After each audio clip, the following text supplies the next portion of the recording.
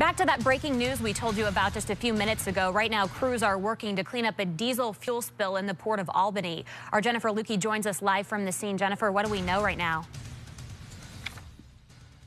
Well, Ann, we just arrived here on the scene. We can't get any closer than I am right now. There's a truck blocking the entrance here to Global Oil. Basically, what we know is that about 400 gallons of oil spilled during an area in the port. Initially, there were thoughts that as many as 3,000 gallons could have spilled, but the fire department has come and gone. They say there's about 400 gallons that is being worked right now to be cleaned up. The fire department has cleared the scene. A DEC spill response crew is on the way to ensure that the cleanup is handled appropriately. So again, we have not heard so far of any injuries. We have not heard of any more issues with trying to contain and clean up this 400 gallons, but we will remain here on the scene.